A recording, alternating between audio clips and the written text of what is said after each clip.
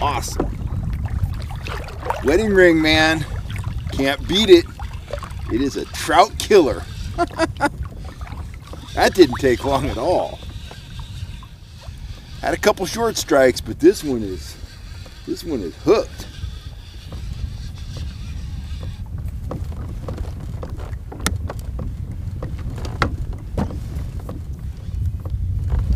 Nice little rainbow. Woo, there we go. First fish of the day. Not a huge fish, but we're off to a good start. What do you think, dear Lucy?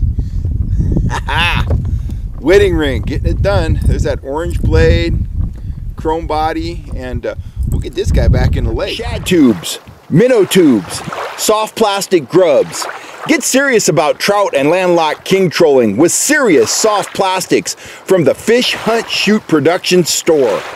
Last week I got a question from a viewer here on the YouTube channel and also a Fish Sniffer subscriber. His name is Trey and he loves to fish wedding ring spinners for kokanee. Tips them with corn just like everybody else. But he asked me, you know, if you're going out trout fishing with wedding rings, what do you do then? Do you tip them with corn? Do you troll them without the corn? Just troll them without any bait on them at all? What do you do? And the simple answer is you just put that wedding ring on the end of your line and you'll catch trout on it. No need to tip it. But I do prefer to tip them. But I'm a guy, I like to fish bait. You can tip them with corn, that'll still work. You'll catch a lot of trout when you're out kokanee fishing. You could tip them with a little piece of anchovy skin if you're in a lake that has a lot of threadfin shad or pond smelt, or you can tip them, and this is my favorite, with a little piece of worm. Let me take you through that rigging.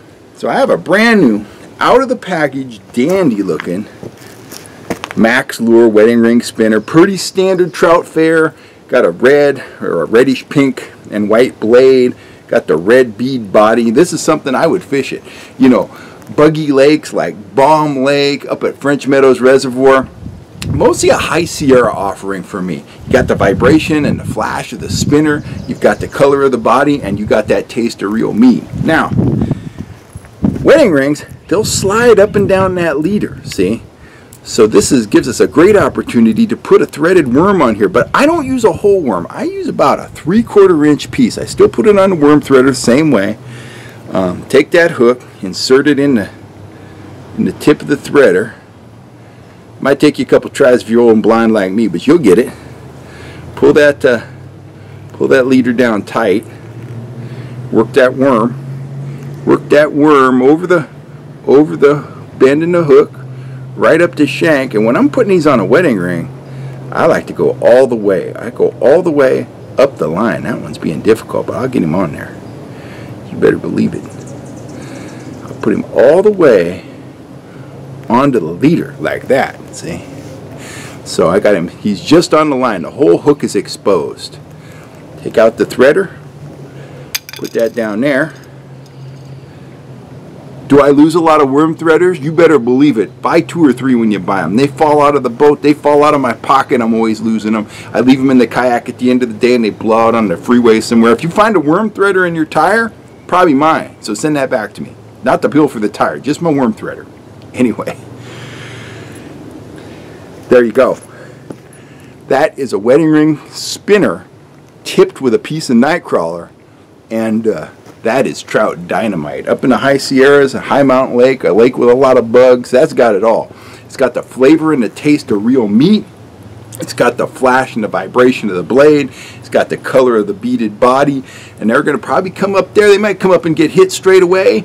They're probably going to come up here and get a couple taps, a little tap action going on. And they're going to taste that real meat. And they're going to get that thing way back in their mouth. And you're going to be yelling, fish on and rainbow trout for dinner.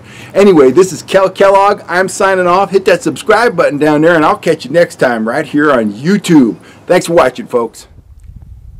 Think lead core line's obsolete? Well, think again. Look at those big, beautiful rainbows. I got these fish while trolling 15 to 20 feet deep, and I didn't use a downrigger. If you don't want the expense or hassle of using a downrigger, pick up one of my yellow lead core rods in the Fish Hunt Shoot Production store and get ready to yell, fish on. Just like that, baby.